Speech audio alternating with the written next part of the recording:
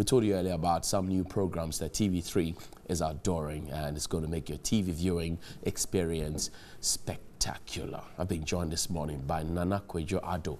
He's the head of entertainment, lifestyle, and events here at Media General. Also with me is the legendary Ivan Kwashiga. He's the chief servant at Farmhouse, the producers of YOLO, You Only Live Once. And also another Ivan Edumwa Abrantier. He's a cast in YOLO. Gentlemen, welcome. Good morning. Good morning. How are we all? We're blessed this morning. Yeah, it's good to be blessed. Chief, good to see you one more time. Good to see you and too. Keep up the good work. Sweet work. Thank you very much indeed.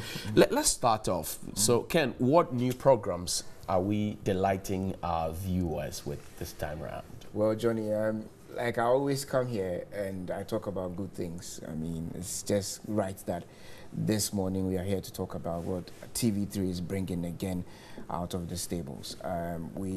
We have had great programs in the past and we still continue to churn out good programs.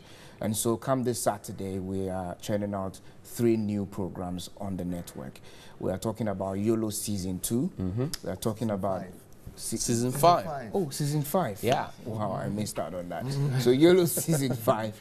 And then Kids Say the Darndest Things as well is coming up. And then Yellow Pepper is also showing this or premiering this Saturday. Okay. So give me a brief background. Yellow Pepper.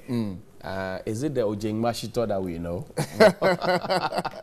Well, pepper is something that we use for food. And so when you talk about food, we talk about kitchen. Right. And so this particular program is a drama, a 13-week drama series about intrigue and all of that.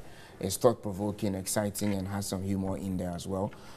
Lead actress is Anita Esking on there. So what we are talking about is women balancing their personal aspirations with, home and lifestyle. What they're doing is that we are looking at women who are trying to balance all of that, providing nutritious and healthy food for the family, whilst balancing with their personal aspirations. Okay. So we have, women who are working a lot lately, finding, making ends meet for family, at the same time trying to balance meals for the home. I see. You see, so it's like a trend that's happening. Okay. That's been dramatized into this particular the series. corporate woman and how she can manage. Woman. And what you see on your screen are snippets of Yellow Pepper. Exactly. Anita Esking is on there, so you can see sumptuous. So it's 5 women. Five it's women. a story about five women Okay. who are actually balancing their family lives, to also make sure that they are achieving their corporate aims and goals as well. YOLO Season 5, you only live once. After that, you're on your own. Chief, congratulations one more time. YOLO is a very superb concept, remarkable indeed. We've traveled through 5 seasons. What are we to expect in this 5th season? Well, the issue that we deal with, adolescent reproductive health, is still with us, and so young people are always confronted with these issues, wanting to belong to the group, the age group, and also to function within that group is something that they find quite challenging. So we're dealing with that. We have peer pressure. We have we're still dealing with malaria, we're dealing with personal hygiene and those things that we have dealt with before. The thing is that this season's episode 5, season 5, moves into the boarding house, but it also has the old story still going on. With Drogba, Abrantier, George, all of them still going on. But we also have some new young people who are coming into to bring some spice to it and make it even more interesting. Hey, Dumwa, you are here. Yes. Number 5, YOLO number 5. Yeah. How does it feel to be part of such a great concept that's impacting lives in many different ways? It's always pretty tough to talk about something that was a new experience that has had such an impact in your life. Okay. But then it's amazing. First of all, you also feel like you have left a legacy behind, because it's not something that is just there for entertainment, but it's something that is teaching people how to do things the right way. Okay. And it's amazing. It's amazing. What role are you playing in there? I play the role of Abrantier. Abrantier? Yes. Are you a bad boy? No. Not really. Who is Abranteɛ in Yolo? So Abranteɛ is the owner of a barbering shop. So the barbering shop is basically the place where most of the boys come to hang out and exchange information and basically cool off. It's a hangout spot for the boys. So lots of things happen in the barbering shop. Abranteɛ is a barber. He owns the barbering shop too. What does Yolo expect to achieve? I mean, the seasons will come and go, but what do you expect to achieve overall? Well, you know, YOLO generally it's about entertainment. We're using the concept of educating people through entertainment, the young people through entertainment. So when you watch the episode, each episode ends with some questions that is supposed to help spice up the discussions that are going to come out of the issues that we would have dealt with in that episode. So we're expecting that the young people are supposed to learn from the issues that we'll be bringing up. They're supposed to pick up the messages that we drop in. We make sure that we spice those messages with the entertainment bit, so it's not like over the top and in your face, but we expect them to learn. And then the other thing too that we do is that we have a very vibrant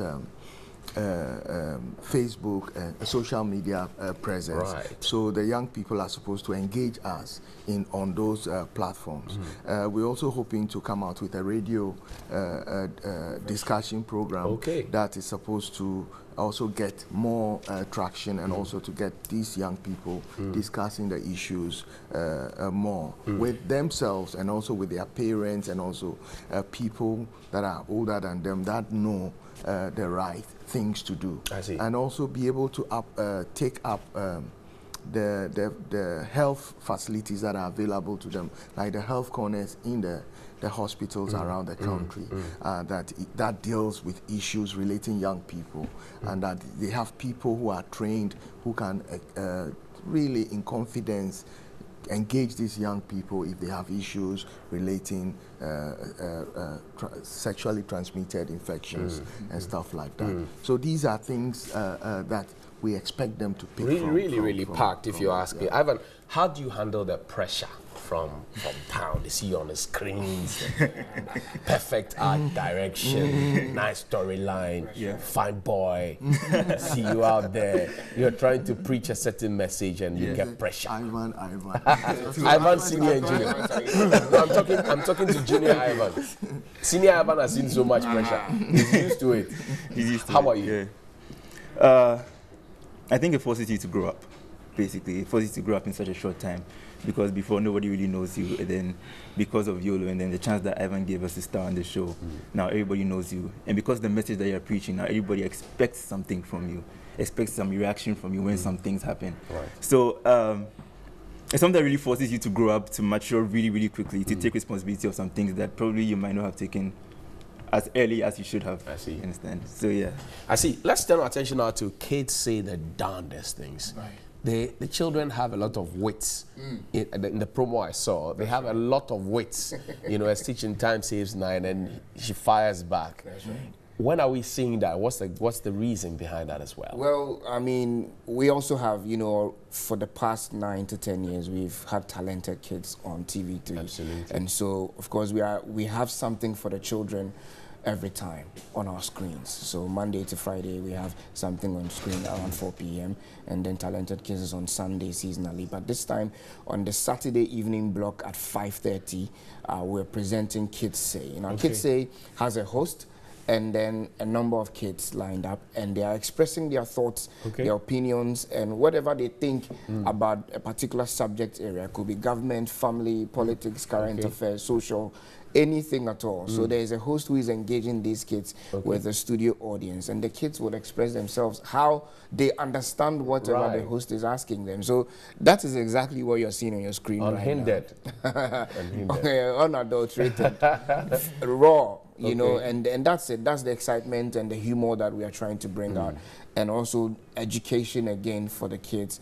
And at the end of the day, they are going to learn something out of whatever is being discussed. So let's talk about the times that we'll put these shows on. So it's a block on Saturday, actually. So we are talking about Kids Say, that's coming up at 5:30 p.m. on Saturday, then followed by Yellow Pepper at 6 p.m. and then followed by YOLO at 6:30 p.m. I see. Wow. So when you sit behind your TV you are not getting up. Non-stop action. You're not getting up, and You better get some popcorn because it's going to be exciting. Yeah. Ivan, how do you grab the cast to come on to YOLO? Because year after year we've seen an improvement of the cast, the quality, and the expertise with which they deliver. Most of them are first-timers, but you're able to sharpen and hone them to come out as professionals. How do you do the magic? Well, first of all, we do a very wide search for these people, and for a character, we could look at over 50 to 100 people. For maybe Abrantie's character, we could be looking for loads and loads of people. So our auditions are ongoing almost every day, looking for these people. And then when we find them, sometimes we keep them till the opportunity arrives, and then we give them the chance to act in YOLO.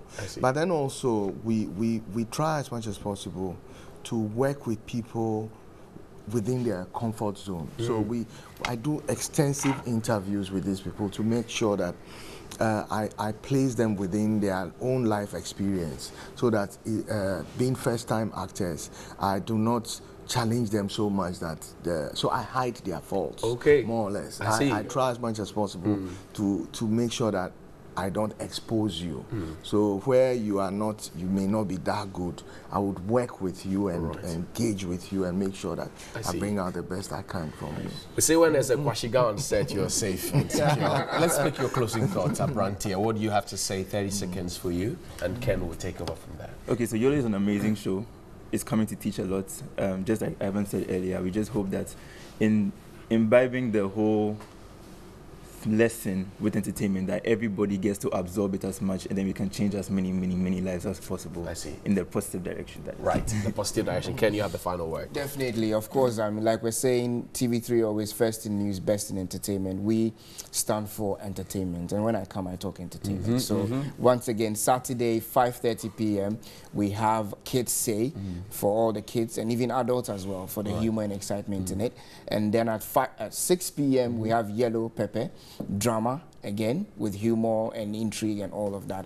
And then 6:30 p.m. we have YOLO season 5 coming up. So you don't have anywhere to go on Saturday. Make sure you are glued by TV3, of course, first in news, best in entertainment. Don't waste your Saturdays. Make it exciting, because it's been spiced and spruced up for your entertainment and relaxation on your TV3. Thank you. Nana Kwejo Addo is head of entertainment, lifestyle and events at Media General. Ivan Edumwa is playing Abrantia in YOLO season 5. You can't miss him. Fine boy, no they pay. And the chief servant at the farmhouse, also a lecturer and a man of many parts, Ivan Kwashiga. Thank you very much for coming, gentlemen. We'll see you on the other side. But coming